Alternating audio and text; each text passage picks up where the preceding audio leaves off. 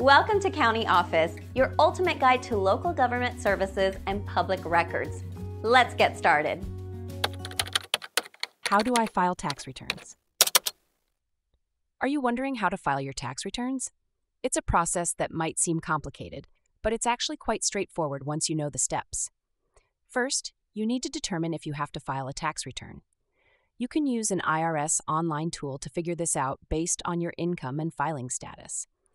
For example, if you're single and your income is below $13,850, or if you're married filing jointly and your income is below $27,700, you might not need to file. However, it's often a good idea to file anyway, especially if you had taxes withheld from your paycheck, as you might be eligible for a refund too.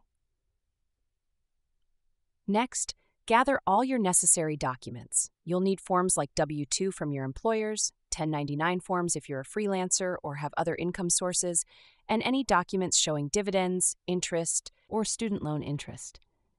Make sure you have all these forms before you start filing. Now, let's talk about how to file. You have several options. You can file online using the IRS Free File program if your adjusted gross income is $73,000 or less. This program offers free tax preparation software that can guide you through the process and help you find deductions and credits. For those with higher incomes, the IRS also provides electronic versions of the paper forms, which will do the math for you but offer less guidance too. If you prefer a more traditional approach, you can file using paper forms. You'll need to fill out Form 1040, the U.S. Individual Income Tax Return, and mail it to the IRS. This method takes longer, so plan ahead to meet the usual April 15th deadline.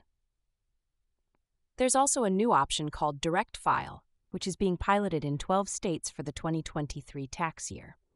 This allows you to file your taxes online at no cost through the IRS website, too. If you need extra time, you can file an extension, which gives you an additional 6 months to submit your complete return. If you owe taxes, you still need to pay your tax liability by the original due date to avoid penalties and interest. When filing, consider using direct deposit to get your refund quickly. If you have a bank account or a prepaid card that accepts direct deposit, you can provide the account and routing number on your tax form, and the IRS will deposit the funds directly into your account. This is usually the fastest way to get your refund, typically within 21 days, too.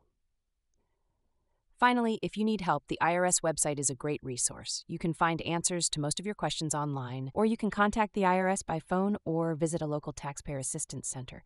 Remember, the IRS does not accept tax-related questions by email for.